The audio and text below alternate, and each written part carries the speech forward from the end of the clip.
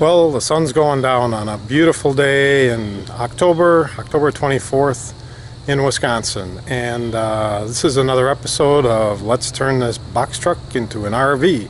So come on, let's get on with it. Alright, I've got the RV pulled out today, and I decided to put a fan in to ventilate this hot box. So, you know, I found the perfect spot for the fan too. It's going to be hidden inside of this microwave oven cabinet, and I got quite a mess going here, and I better see if I can turn the stereo down. Alright, so I cut a hole in the roof.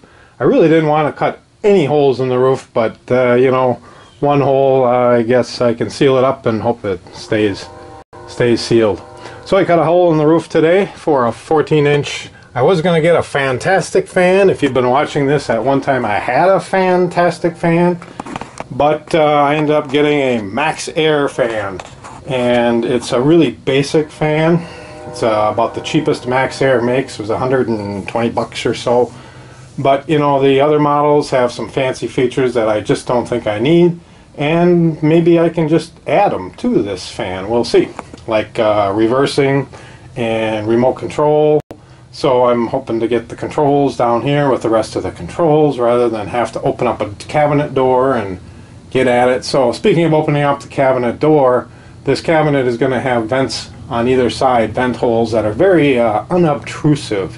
So all said and done, you won't even see this stupid RV vent. If you remember, I'm trying to make this the least look like an RV and the most look like a home as possible. So it's got an RV vent, but it's hidden. So I cut this out and I fitted in a piece of 2x4 here that I carefully ripped down to fit, as you can see, and there's another one I fit in here, and there's another one I fit in over here. The cabinet's going to come out just to about here, so this really is just barely going to fit on the front. In fact, I've got this trim ring that goes in, and I'll most likely have to trim the trim ring to fit in here so that the cabinet will fit as well.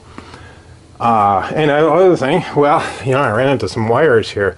These wires come right across, but you know, so what? This whole thing's going to be hidden, and I think I can get away with it. And the fan sits down here, sits high enough that it doesn't interfere with the wires, and having a little air blow over the wires, well, what can I say? Okay, let's go outside. Take you around top.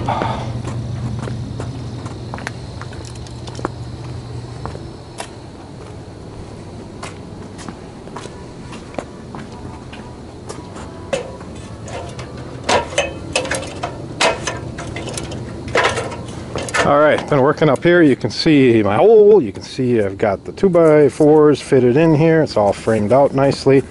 I still need to trim my tape back a little bit here. And this is the MAXXAIR fan that I bought. Really simple. On off. Well, it's got 3 or 4 speeds. And it's a crank, so no fancy automatic business. And it fits in just like so. So I'm about ready to seal this thing down. I'm like, I can get it in before it's too dark this evening, but I'm pretty much ready to put this guy in. I'm going to clean this up around the edge here, and I've got some of this, oh, what do they call it, die-core tape left over from the door, and I've got some of this wonderful Ball Dude light lap sealant that everybody uses. It's non-leveling. Oh, well, I don't know what the difference is.